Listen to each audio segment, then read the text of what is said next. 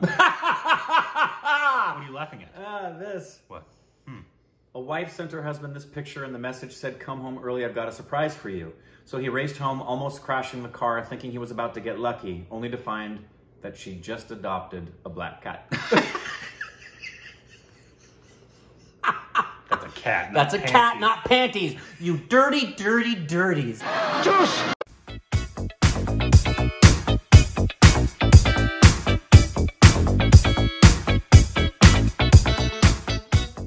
Hey, welcome back to our Stupid Rex. What's up, Corbin? I'm Rick. You follow us on Instagram, Twitter for more juicy content. Thanks, Page. Also on Breaking channel in the description below. There's the squirrel. Squirrel. Today, we're reacting to a little interview. We've seen a different part of this interview. It's the one with a bunch of people from South Industries, Hindi Industries. Ranveer's there, alias Vijay is there. Oh, yeah, in a this semicircle. is Vijay Sethupathi and Ranveer talk about Super Deluxe. Obviously, Vijay was the transgender in that and did a phenomenal job. Yep, my favorite part of the film. Once again, Rick is dumb. But we have already reacted. That was my favorite part of the film? Yeah, because I love that film, remember? Well, that's fine, but you can agree that yeah, but I can call you dumb. You can't. You can be wrong. Which is my favorite part of this channel. Oh, and he's so fun. No. You have already reacted to a few excerpts of this interview. Talks about his performance in Super Deluxe, and Ranveer shares his thoughts about the film as well. Cool. Where is it? I don't know. There it is. Found it. I found it. So you remember, you've seen clips of... yes. I think all these people were in Luck by Chance. That's probably true. Well, some of them were. No, they weren't. No, they weren't. No. In fact, none of them were. No. No, none of them They're were. all too young, I think. Well, probably not, I guess. Well, Manoj is not too young. But he wasn't... He wasn't in it. If he was, it was something we missed. Was Vijay Rajan there? Did we miss? Probably. Oh, God, that would suck. You know who wasn't in it and could have been and should have been? Who? Sartaj. That's true. Come on. Where was Saif Ali Khan? Here we go.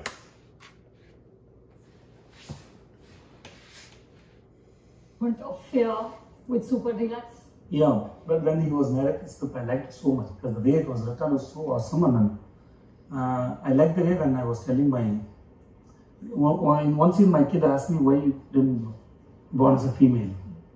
That scene was written so well, and I decided that I don't want to miss this film.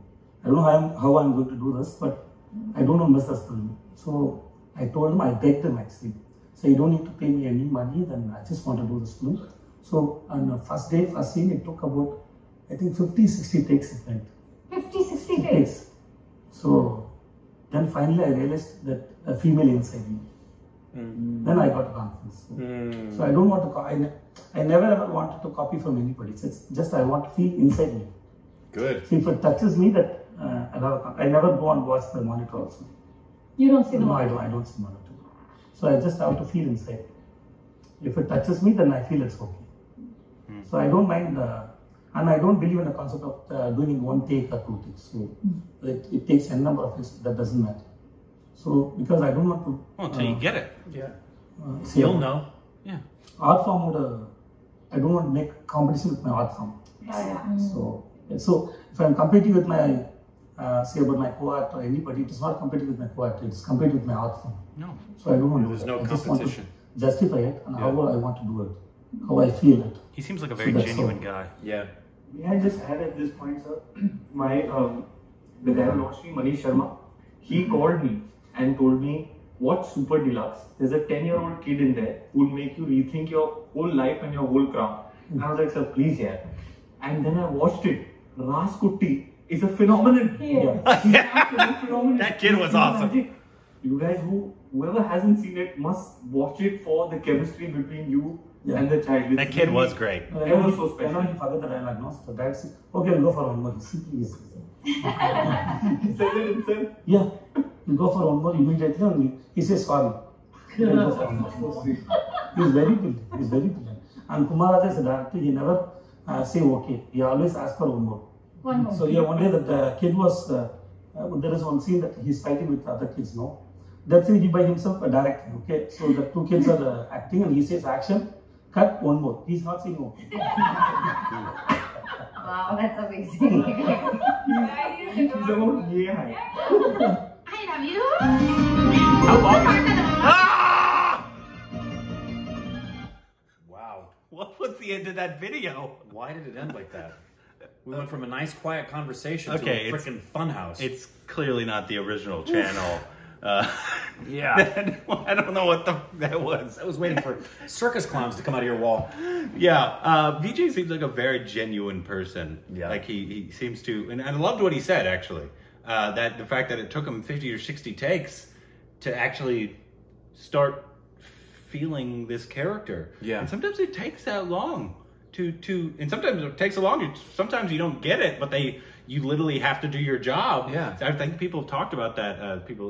Actors who are well-established actors, like I didn't get it till multiple days into the shoot. Yeah, and sometimes struggling in the midst of it. Yeah. Like there's a story, and he won't care because he's told this publicly, but Howard Fine, Brad Pitt was doing Interview with a Vampire and was struggling. He was in New Orleans and he couldn't find. He did struggle early in his career. What he was dealing with, and so he asked Howard to come to New Orleans and work with him and help him to find, because that very thing, and what he said, what Vijay said,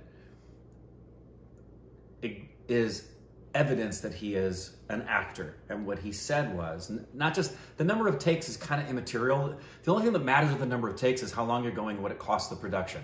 As far as the artistry is concerned, you just do it till you get it. Yeah. Sometimes you get it in the first take and it's like, that was it.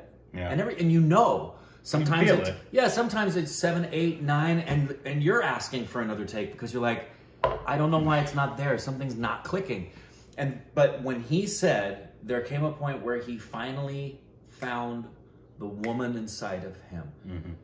That is all you need to hear him say to know that that guy's an actor, because that's exactly what a good, well-trained actor is going to do. They're not going to be looking for something external to find some kind of a gimmick to make you think they're a woman.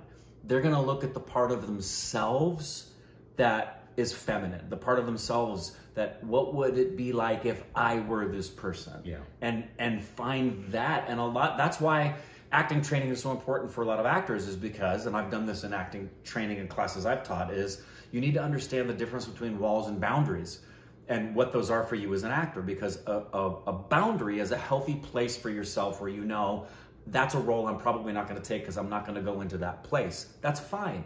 A wall is where you absolutely should be tapping into that thing and you should be portraying that character. And the only reason you're not doing it is because you have a fear or you have some kind of a hang up. I remember doing an acting workshop. It was with Nathan. Oh. And the very first thing, I was waiting to see what kind of buttons were going to be pushed because my acting coach was great. First thing she got him to do was cuss like a sailor. And he, as you know, he was really struggling. He was struggling. That was for him. And he had to come to terms with, is that really a wall for me where I feel like I'm restricted to myself, or is that a personal boundary for me? And clearly, he knows the difference between the two, and that's evident in his performance as well. Yeah, that was one of my favorite. He works inside out, which you should. Of his, and I love that movie. Yeah. And I love that kid in it as well. That kid was extremely strong. You have to even admit that. That's my favorite part of the film, and the only thing I really liked about the film was Vijay and the relationship with the kid. Most everything else I didn't really like. And don't watch porn. I don't watch porn.